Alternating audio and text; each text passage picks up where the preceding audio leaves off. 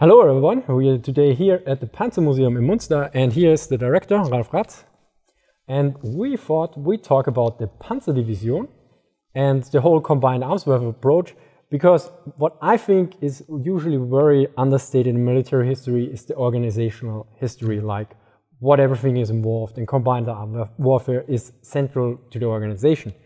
So, in my view, or what I know, one of the earliest Panzer divisions the Germans came up was about 1935 or something around.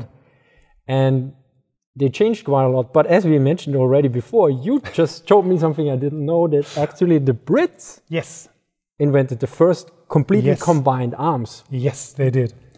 Normally the story goes like this. The British invent the tank. Yeah. And 20 years later, the Germans invent the tank division, the Panzerdivision, and bring the technical system to full fruit. So they add everything that it's completely self-sustained. You have artillery, you have anti-tank guns, you have infantry and everything. Correct. In there. They make the tank workable by giving it all it needs to work and then combine everything. Right. The thing is, most people forget that the British did this before, 10 years before. In the end of the 1920s, I think 28 exactly, but don't name it. The Brits founded something they called the experimental mechanical force. The experimental mechanized force. So they took the tanks and they added everything they need, as you said, reconnaissance, artillery, infantrymen, and everything else, and somehow at least motorized it. Not everything was mechanized, but everything was motorized. Panzerdivision was also Panzerdivision never was fully motorized either. So mechanized, sometimes not even motorized. Sometimes you have even horse parts in Panzerdivisions. Oh, yeah, okay. Where was that? So the Brits took everything they needed and formed it to one unit, this experimental mechanized force. And they even, and that's the important thing, they even put radios on the vehicles, so they had kind of communication. That's very important, because often said the Panzerdivision of the Germans was so successful, and it's true, because they were very good in communicating that, the technical means, and they had the training for it.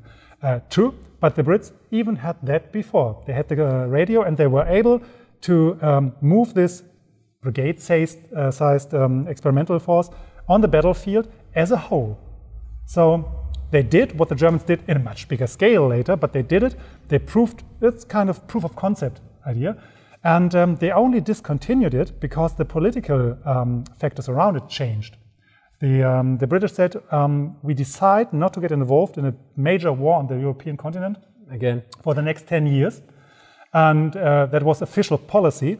So they stopped the funding for this experiment, and everything went into colonial policing, where you don't need an experimental mechanized force, or the protection of the island, meaning air force and ships. So they had the Panzerdivision in their hands. They looked at it as a good working principle, away with it. But weren't the Armour division in the beginning of the Second World from the British, did they also have everything in there? Because I think I came across that usually they were all divisions were too tank heavy or something. Right.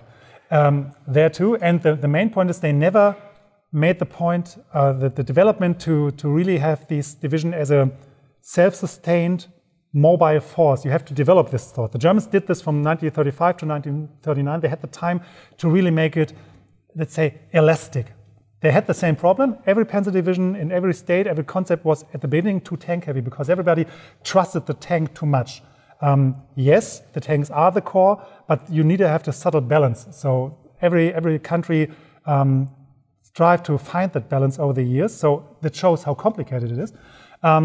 But nevertheless, to even reach that point, at first you have to be able to think of the division as an organic whole, to really use it as an instrument, not just as a clutter of bricks or something like that. So yeah, that's what happened. That's an important aspect. For instance, like when Wettstein, for instance, proposed the Sturmartillerie, the Sturmgeschütz, he said it should be organic to the infantry division, because if you have subunits and they fight with each other, they need to train with each other, because else they don't know what they can do. Usually a regular infantryman in the German army usually was stated, okay, they thought that the tank could do everything. Therefore you had Panzer Grenadiers, or before that motorized Schützen, motorized riflemen, motorisierte Schützen. So in the beginning of the war you have, I think, way too much tanks. I think 300 tanks in a Panzer division. And what is learned rather fast, the squishy things, the infantrymen die way too fast. Whereas even if a tank gets destroyed, usually the tank crewmen survive. So you often have like a Panzer division which don't have any infantry anymore, and so the combined arms bonus basically is gone. True. So what changed over the development? The next step they do is actually they halve their tank numbers in the divisions, which makes sense. It's not like some people sometimes say just to double the number of the division. That's not the point. The point is to make the division that comes out of this process more efficient. Around 150, 160 tanks is for a long time, the optimum number to fulfill the missions the division gets. And that's by and large the most basic sign for quality you can have in the military. If the mission gets fulfilled, everybody always asks, what's the best tank? Always the tank that fulfills his mission at the point in time. And that's the same with the Panzer division. They halve the numbers of tanks and get the space to breathe more, to move more around. If you have the normal frontline part for a division and clutter it full with 300 tanks, the bonus of being able to move freely and to use the German word Stoßkraft, the power to push through something, you lose it if you're cluttered on a space. So you have to give the tanks room to maneuver, to breathe, so to say, and that works pretty well at this stage. Was it also a leadership issue, for instance, that controlling 300 tanks, it's just too much? Yes, you can do it, but you don't get any real benefit out of it. So you have to micromanage them very much by not getting much more out of it. So you can do it, but it's wasted work and manpower. So basically you lose initiative to a certain degree, which was a strength of the Wehrmacht for the most part. Indeed, yes. So. Good, and so later on, I think the latest tank divisions, they were actually quite infantry heavy, wasn't it? The Panzer Division 45 that they basically got rid even of the Panzer Grenadier Division, and basically they had one general arms division. Indeed, and that's one thing you can see in the Bundeswehr later too, that it's really the Panzer Grenadier Division and the Panzer Division in the Bundeswehr, which is made by people who were experienced the Second World War, so there's a connection, is really just, is it a little more tanks or a little more Panzer Grenadier? It's basically the same. And that's just because you found this kind of equilibrium in the combined arms warfare. There's at some point this point where you balance everything out, and then you can have, let's call it a little more heavy version of the general division for more heavy work, or a more lighter and more nimble version if you have to cover ground, for example. But basically you have, you could call it just combined arms division for the general purpose combined arms division. Yeah, that would be the word. So one more specific question about the whole Panzer division. I read recently in Töppel that he noted that the adding of self-propelled artillery actually greatly enhanced some capabilities. What is your view on this? How much did self-propelled artillery change the effectiveness of Panzer divisions? If you believe Guderian and his scholars, it's one of the main points, being able to pull the artillery behind to have this cover of artillery support. It's a good point. I think it's valid. I don't think you could overstate it, because even in the war and even after the war, if you ask veterans, you have people like Balck, one of the famous German generals, who said, yes, self-propelled artillery was interesting and many people liked it. I didn't like it.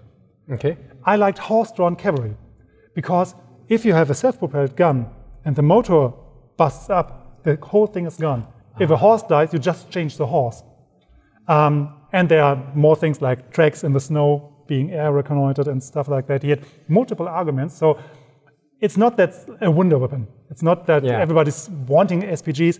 They work, they do their stuff. They are very good, especially on the operational level, to cover ground, to cover miles, kilometers, to get from one point to the other. But just that's not a special thing. That's just the mechanism of mechanization. You put everything on tracks, you go smoother through cross country. Was it particularly helpful against counter-battery fire? Couldn't say.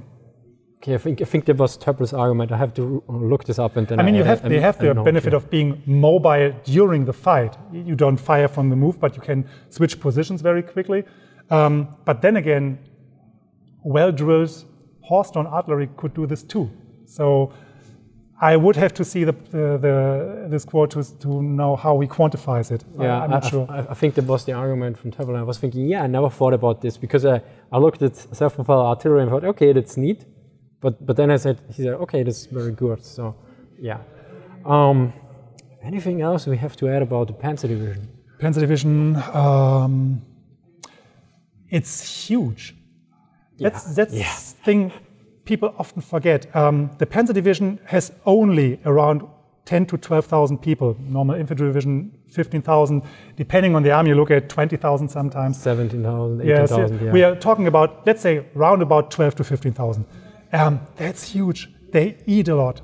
They have many horses. You need fodder for them. You need fuel, oil, ammunitions in tons and tons and tons. If you look at the map, it's always, you sit at home in your chair, you have a good book, and you see all the divisions on the Eastern Front. Next time you see this, look up what a division needs in fuel and ammunition and food, and then multiply it and think what is flowing behind the divisions. Because that's one point.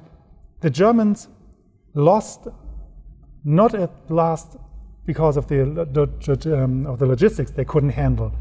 And we are always thinking, yeah, what is it? Some food, some fuel. No, it's millions of tons of everything that you have to produce, pack up, bring to the front, and then distribute into the warfighting zone. It's crazy. And the Germans basically saw logistics as a third-class task. So there's one thing you have to know. They developed this wonderful tool, the Panzerdivision, with nothing to support it on. It's not sustainable in the long term. I mean, it was sustainable basically in Western Europe with the infrastructure there. Indeed, but with the population density and vastness of the Eastern Front, it doesn't work out. And the Soviets, basically with the rear services, they put the logistics guy as the deputy commander in their organization, but they always had logistical issues. So, and there's also the basic notion about population density highly affects how much logistics you need. For instance, in Western Europe, railway was initially not that important because, well, there was enough population density, but in the American Civil War, once they invaded the South, they realized, oh, damn it, we need all the stuff because there's not enough people there. I mean, one thing is, don't forget, in France, 1940, every German officer knew the map, for example, out of his head because they had every square meter in their training every day. And then they got to Eastern Europe and the Soviet Union, where there are villages, they can't even say the name. Yeah, it's written down. I lately had the problem finding one name of some battle or something on a map, and no chance. I think we were 3 guys and searching for 50 minutes each to finally pin it down. It's like insane. And also in France, most officers fought there already in the First World War to a certain degree as well. Yeah, indeed. So on the Eastern Front, it's always, you just get lost. Yeah, I think that's it. Yeah, I think we covered it. So big thank you here, and be sure to check out the Panzermuseum on YouTube. Do that. Until next time, bye. Bye-bye.